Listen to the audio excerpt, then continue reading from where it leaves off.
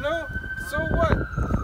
He got hunted down. So what? You see it in movies all the time. We keep telling you this shit is gonna start happening, man. Now, we're not people crying over this and stuff. The scripture says, those that sow in tears reap in joy. That's not talking about crying over someone that died.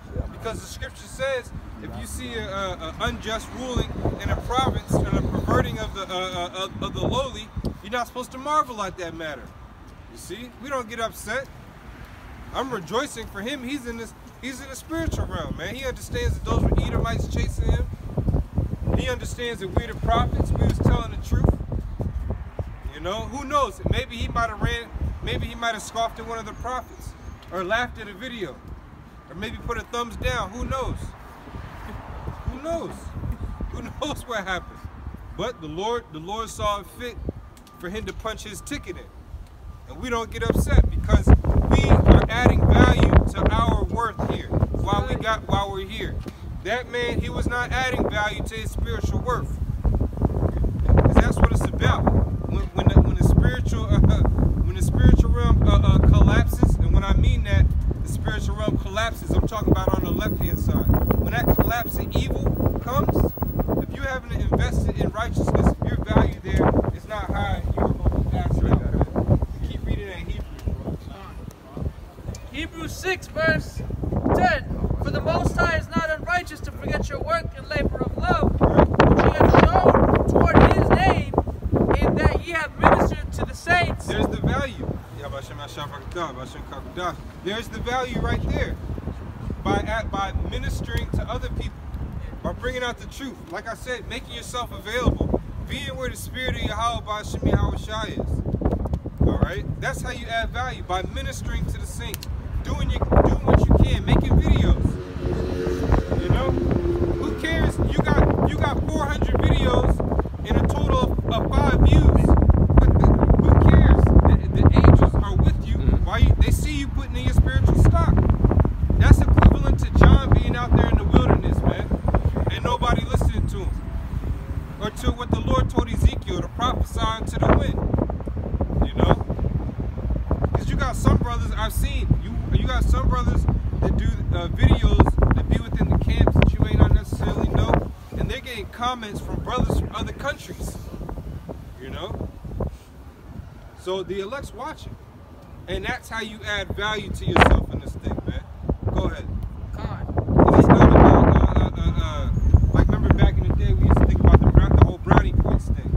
All right, it's not about getting brownie points. It's about just doing your job, man. Just executing. If you just execute and be consistent and be disciplined, the Most High is going to say, you know what? I value you. You are going to be the 10,986 Asherite to make it. You know? And your name's going to be called. You're going to get a crown, man. Go ahead. On Hebrews 6 and 10. For the Most High is not unrighteous to forget your work and labor of love, which ye have showed toward his name, in that ye have ministered to the saints and do ministers. So the first thing is what? The name. And not everybody harps on that. Oh, y'all are making the name a doctrine. It's like, who do you believe in? You know what I mean? Like, who are you calling on when you're in trouble then? Like, what are you telling the people who you coming? Because throughout history, I don't care what nation or people you are, if you were coming to take over, you were coming to declare something, you gave credence to somebody, man. Whether they're on earth or in the spiritual realm. So that's how we add value to ourselves. First of all, we say let's establish the standard. We say Yahweh B'Shem Yahushua. Yahweh means the Heavenly Father, and Yahushua is his son. That's the standard right there. Go ahead. In that ye have ministered to the saints and do minister. And we desire that every one of you do show the same diligence to the full assurance of hope unto the end. Right. Now it says that we show the same diligence. All right, but there's a parable within that. Not everybody is going to be as diligent as the next person. Some people are more diligent than others. That's right. You know why? It comes with experience. It comes with what this brother was talking about, how much you fear Yahweh B'Shem Yahushua. How much has he shaken you up? How much are you afraid? That's right. It's going to determine how much you care and how much passion you're going to show towards prioritizing things around this truth, man. Around down the prophecies about what's popping, man. That's right. The pulse of the people. That's right. You know? Appreciate it. All right, this is 1 Corinthians chapter 16, verse 14. It says, let all your things be done with charity. Verse 15, I beseech you, brethren, ye know the house of Stephanus, that is the first fruits of Achaia, and that they have addicted themselves to the ministry of the saints. You see that? They were adding value to their stock, man.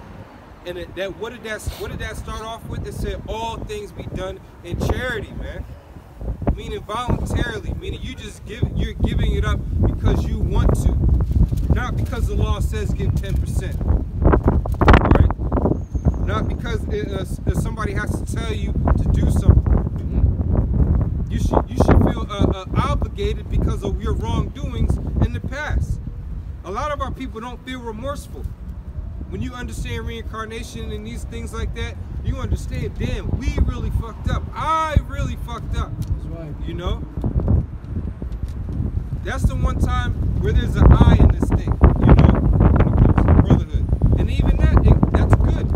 When you're able to confess your faults in front of other brothers, that adds value to your stock as well too.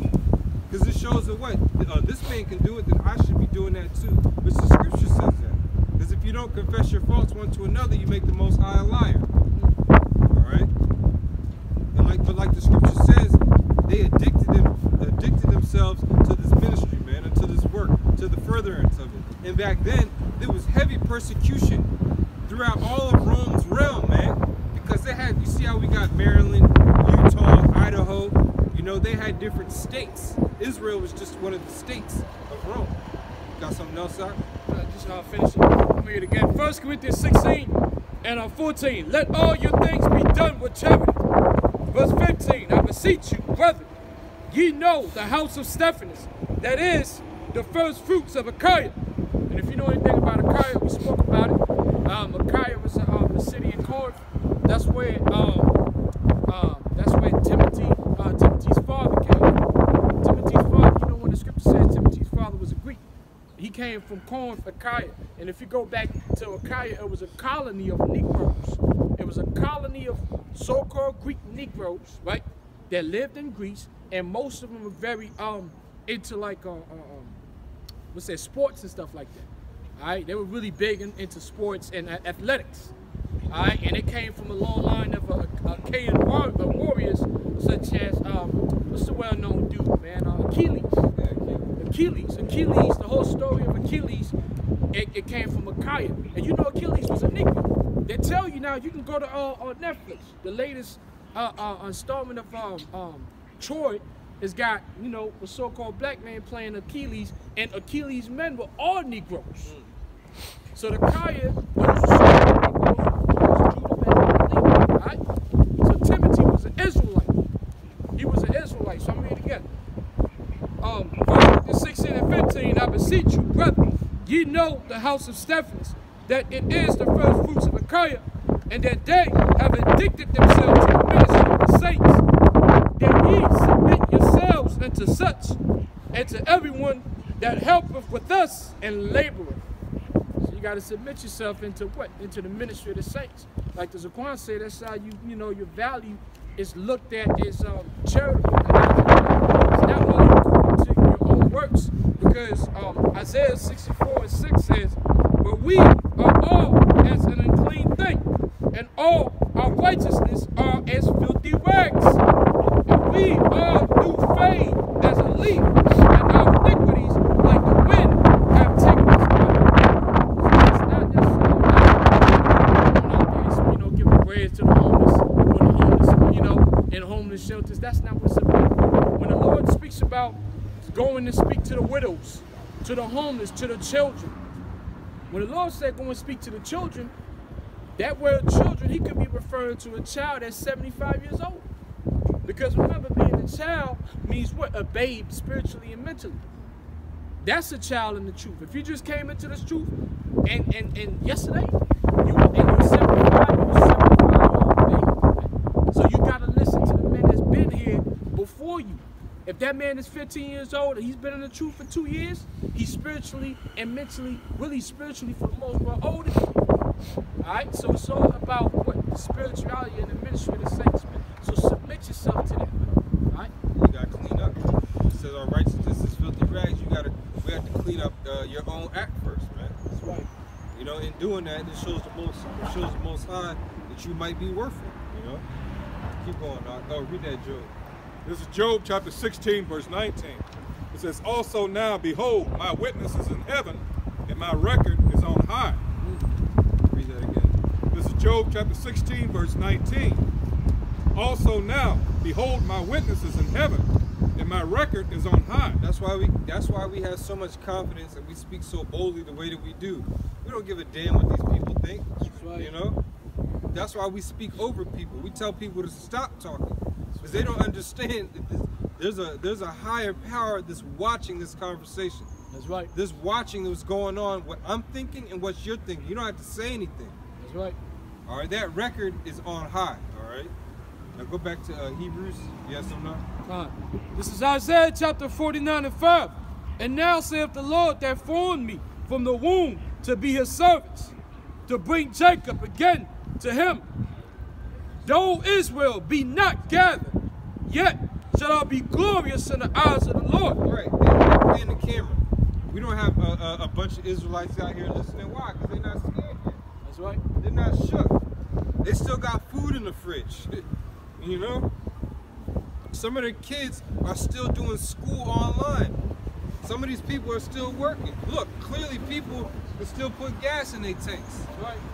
So even though these people, society is still going on like nothing's happening, we still have to come out here and do this work. That's right. If we stop doing this, we can end up like Jonah. Look, we visualize that. That's right. You ever caught, any brothers ever been fishing? Ever caught a fish? Felt how a fish feels? That's right. Yep. Imagine being inside of something like that. Huge. You know? And you can't do nothing about it for a couple of days. Nah, I'm coming out here to do the work. I'm doing everything I can do, man. Yeah. I'm gonna do the videos for spirits on me. I'm gonna do a 2.5-minute video about something. That's right. If the spirit hits me, I'm gonna do it, man. That's right. Now that shows the Most High that you care. That the life of a prophet is watching and telling the people and showing the Most High that, look, I'm looking for you to show up and do what you said you was gonna do. That's right. You know? And also, if I can add on, also as well, you gotta understand the problem still, because we talked about it last week, right? Really what we at right now is the awakening of the remaining of the 1/3. All right, because we believe that the 144,000 is already saved. All right, you ain't gotta worry about the 144,000 because they get it at the highest level. You know, the problem now is not really a problem, but it's a matter of just time. We done with the remaining of the 1/3, right? And them, awakening day to day. So the problem is you still got some elect, 1/3, elect to be 1/3 that's out there. They're still on that, well, this also shall pass type spirit. You know, we seen this before. I'm not really sure. I know these prophets are saying something and it resonates with my spirit, but yet they're kind of in the fence because, remember, not every man's faith is on the same level. Okay? A man that's part of 144,000, what you hope to be, right? And then the faith of a man who's just a part of the 1/3, the remaining, it's not the same level. Okay? So you understand why they it's taking a little bit of time for them, and they're kind of in the fence. But this is what we said through the spirit and power of Yahweh Shem Yahushua. This is Luke 21. Luke 21, verse 31, it says, so likewise ye, when ye see these things come to pass, know ye that the kingdom of the Most High is nigh at hand. Verily, I say unto you, this generation shall not pass away till all be fulfilled. So this generation here, this is the generation of the end. So you can't say this also shall pass, because you're seeing all of these things happen. You know what I'm saying? You're not going to be able to pass this on to your grandchildren and say, you know what, it's going to happen when my grandchildren grow up. They're going to have to deal with this. No, you're going to have to deal with this, man. Your children, you're going to have to deal with this. You're going to have to see this mass death and destruction, this famine that's coming up. So you best make that decision right now, man. All right? You got to make that decision right now, man. It's all or nothing. It's all or nothing right now, man. And that's the spirit that you see in the men of the Lord. Because we understand. The prophets understand where we at. Right?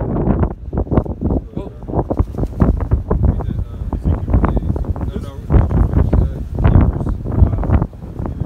I left off at verse 12. Yeah, keep going a little bit more. Yeah. Hebrews 6 verse 12.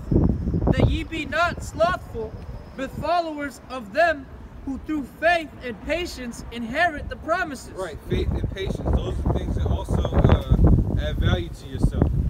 And it said what? Those are the ones that inherited the promises. You know, Joshua, Caleb.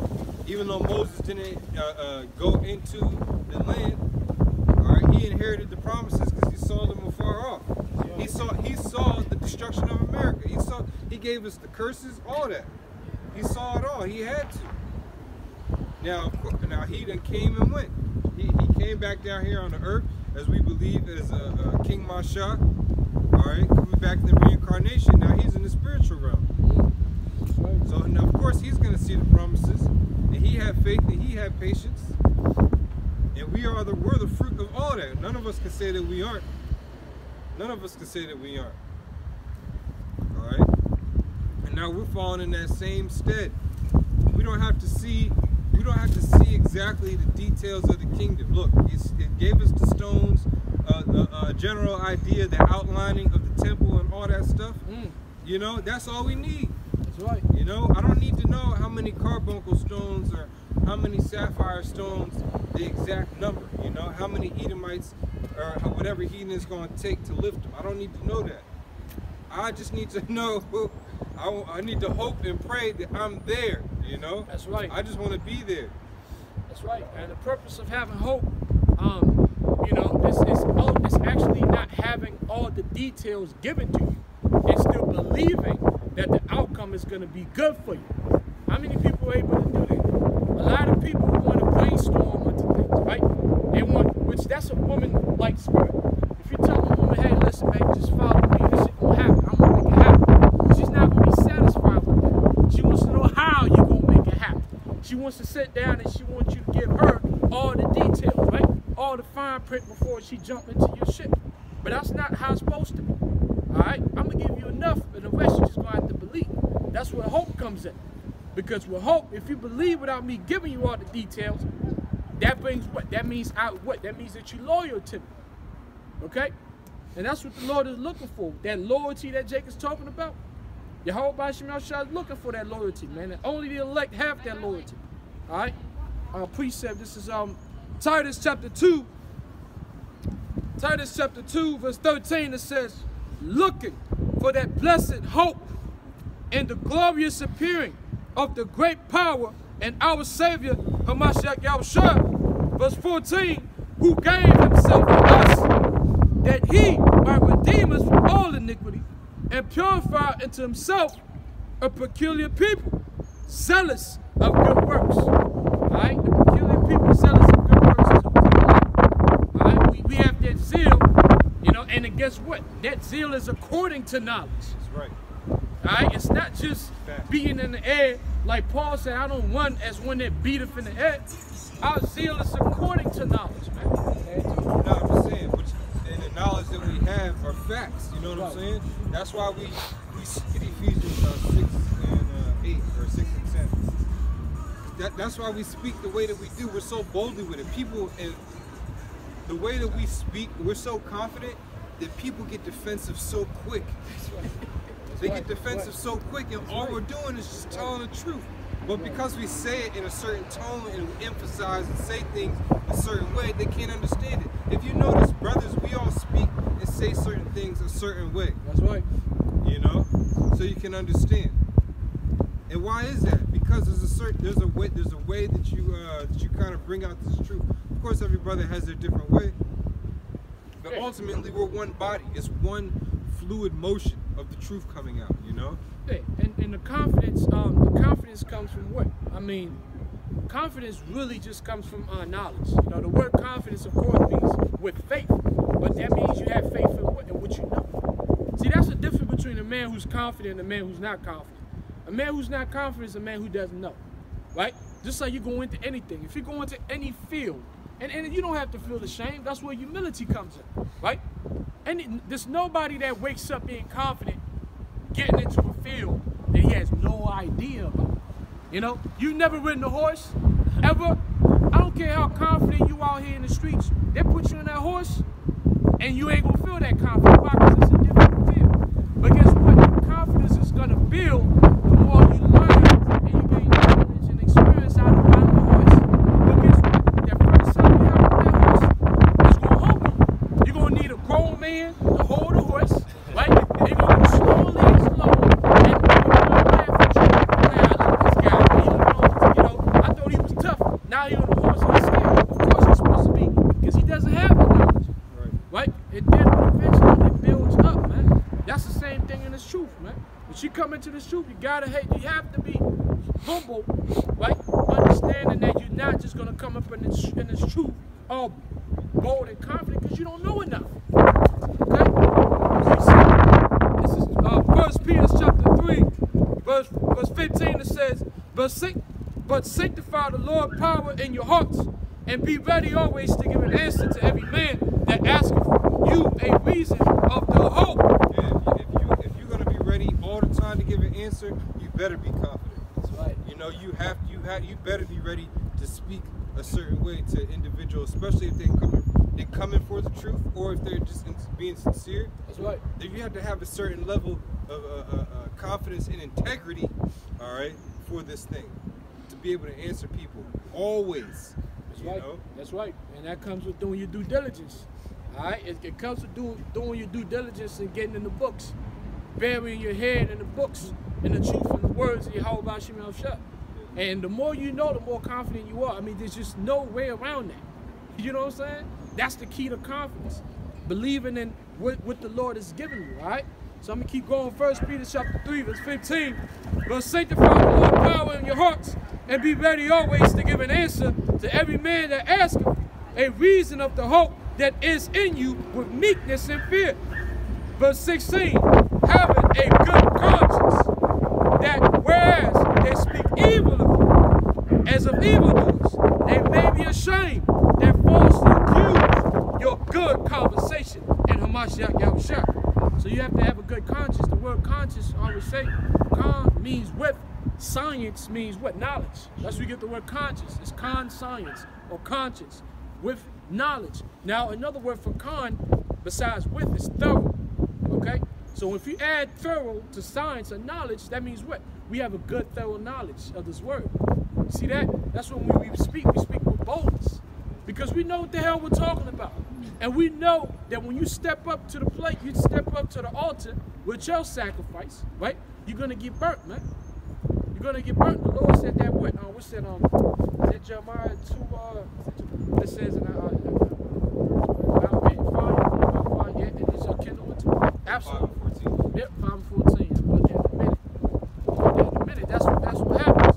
And guess what? Yahushua went through the same thing. If you read the book of Mark, the 2nd chapter, Yahushua was going on, these Negroes over there in the temple, and everybody was amazed. They always stated, and the people were amazed with the authority in which he spoke. Right? You read that so many times. They marveled at the authority in which he spoke, because he knew what the hell he was talking about, especially when you know the book is talking about you. I mean, think about it. Let's say you open up a book and it's got your name written all over it. I know what's going to happen in the next video. I mean, come on, man. So you're going to sit there and you're going to be like, I'm supposed to do this, but I don't know. No, it's you. So when Yahushua spoke, he was speaking about himself every time he read it. So he didn't have to be ashamed. He wasn't shaken. He spoke with authority. All right? And that's the same mentality that we have when we speak about Yahushua. We're not ashamed because we know what we're talking about. We go into the conversation knowing we're going to win this. Yeah. You know what I'm saying? And that's the mindset that we have. All right? Yeah, and then another point about that scripture that you read, it started off saying that you have to put the reason of the hope that's within you. You have to the reason means, when you reason with something, that means you understand it. That's right. So knowing that you understand the hope that you have inside of you, it's not going to matter what these evil people say about you, because they're going to have a lot of things to say to sway your mind. But if you're confident they can say whatever the hell they want about you. That's right. And just to add on the Apocrypha, the scripture in the Apocrypha said that the trial of all man is in their reasoning. You know, so every man gets trial ultimately according to their reasoning, how you think about certain things, what you know about certain things. That's why the scripture says that what defiles a man is what comes out of his mouth, because his thought, his mind is already processed, and what you're getting is the final product. And if it's against the scriptures, then you know this man ain't right. Right? Now, of course, we all make mistakes. You know, we have a slip of the tongue. But if, when that happens, you repent, showing that, oh, you are right, you just made a mistake. All right? But a 2/3, the scripture says what? When the wicked falleth, he falleth into mischief. Meaning he keeps on going. He's going to double down on the bullshit, right? Come up with his own doctrine, right? You rebuke him, and he's like, nah, fuck that. He's going to double down, triple down in that bullshit, man. Why? Because he's wicked. He's part of the 2/3. This is Jeremiah chapter 5 and 14. Right. Wherefore thus saith the Lord God of hosts, because ye spake, Salakia, speak this word, behold, I will make my words in thy mouth fire, right, and this people wood, and it shall devour them. Right, I mean, absolutely. And the people that are wood is talking about 2/3 out of the nation of Israel. Why? Because the fire, you know, when we breathing out this fire, which is the word of the Lord, right? If you're a man of the Lord and elect, guess what? It's not going to burn you. Why? Because you're gold and silver. Gold and silver, guess what they do under fire? They get purified. They don't burn. Right. All right? They're purified by fire. But anybody that's wood, they're getting their asses wet. But the fuck up. Excuse my language. Yeah. But that's the 2/3. All right? For us, hopeful elect, we believe that we the gold and the silver. All right? And then when this fire hits us, you know, it purifies and it removes the dross. The impurities, the dross, that level. All right? We'll read the Ephesians. This is Ephesians chapter 6 and verse 19. And for me, that the utterance may be given unto me, that I may open my mouth boldly to make known the mystery of the gospel. That also adds value to you. When the Lord Yahweh Shah sees that you speaking it boldly against all odds, you know, that shows that you really believe this thing. And you see at the rate that brother, I'm surprised my channel hasn't gotten deleted yet. You know? But you see why brothers' pages are getting clipped left and right, man. Yeah. Why? Because they speak it boldly as we ought to speak. And that's that utterance was given unto us. Alright? Moses spoke boldly in front of Pharaoh. Alright? All our ancestors spoke boldly.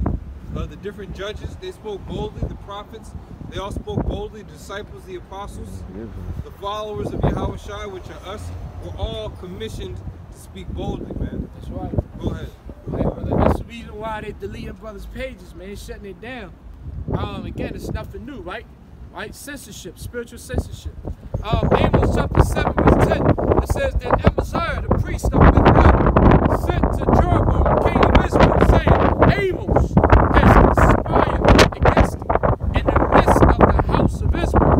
The land is not able to bear his word. See that? They're saying we conspiracy theorists, we conspire against the government, and so on and so forth. When we say that the mark of the beast, right, spoken of in Revelation, the 13th chapter, the 15th and 16th verse, is the and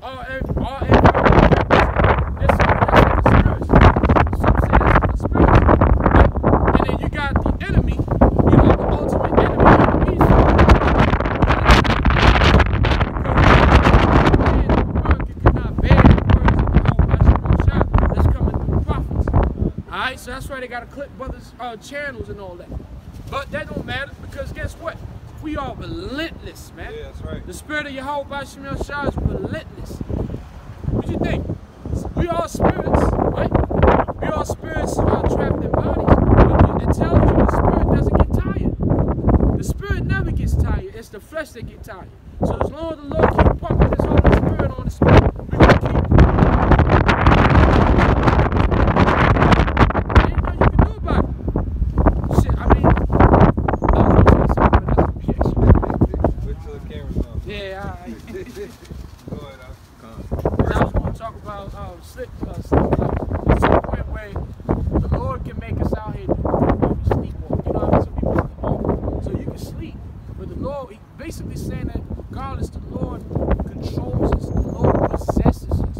are possessed individuals. All right? We're totally possessed. We're totally gone into the world of righteousness, man. That's right. All right? We dove in. We took that leap of faith, okay? With no safety net, man. All right?